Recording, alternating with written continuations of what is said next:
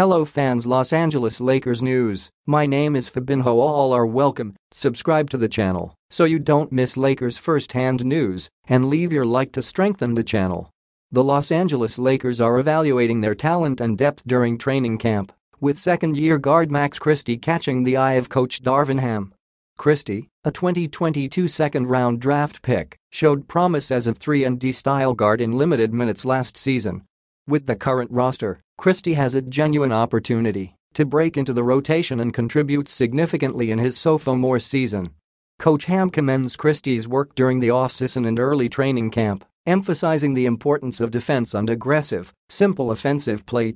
Leave your like on this video to keep up to date with everything that happens at Lakers. Thanks. Continuing.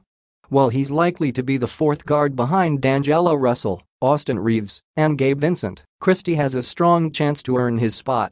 The Lakers have been keen on Christie since draft night, and he's poised to prove their scouting department right. Put your opinion in the comments, as it is very important for Lakers. I update you at any time with the latest news from Lakers.